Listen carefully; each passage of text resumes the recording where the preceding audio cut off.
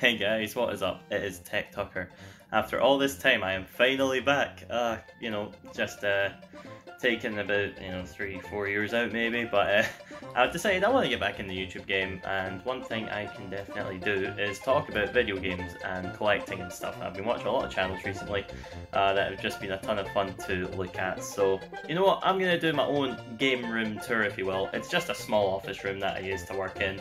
That happens to have the space to house my game collection. So, you know what? I'm gonna take you through it today. Just talk about a few bits and pieces here, see some of the collectibles, and yeah, that'll pretty much be what today's video is.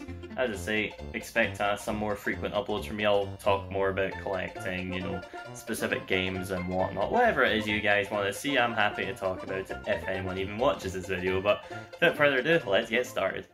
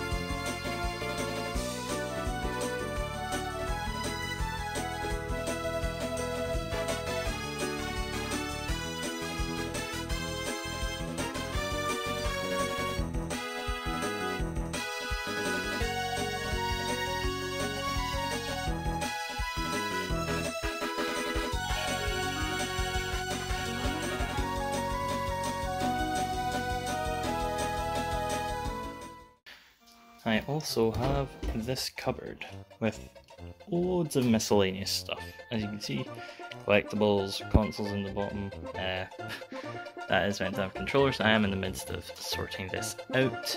Yeah, that's pretty much it. It's just boxes, figures. You can see under there, like Ring Fit Adventure, the Labo sets, Sonic figure boxes, Pokemon Advent calendars, Vintage Mario Tibble, Crash Bandicoot tote bag, they came with Crash 4, yeah, Dance and Stage Mario Mix, Astral Chain Special Edition, Bravely Default, their second layer I think it is, Special Edition, Zelda Link's Awakening Remake Special Edition, Light Gun, Wolfenstein New Order, Occupational Edition, Dark Souls Limited Edition, Xenoblade Chronicles with a red controller, red DS, it's not red, I'm a colourblind, it's turquoise. Turquoise DS Lite got a car boot sale for £3. I have a spare PS1 from this box that I bought at a car boot sale, incredibly dirty but cleaned up quite nice. Box Pet Friends X4, pink PS5 controller, a couple of CDs, a drawn tablet back there, Wii Fits back there also. Toki again clearance, you may be wondering what's with the O in the game over here. It is a sealed copy of Dead Rising 2. I do not want that copy of Dead Rising 2, but it was too cheap to pass up on, and a controller. Pretty much the gist of this here. Hopefully I can get it sorted into the cupboard in the hall. And here's just some miscellaneous stuff. That bag I got off a friend. Loads of games, a lot of them being merged into collections, some took to CEX. And that bag there is the spare PlayStation that I intend to sell. Here is the remains of my Blu-ray collection as I sold that. A resale box underneath with just some random miscellaneous stuff as well. And some boxes from the Nintendo store for the new set of Amiibo that came out.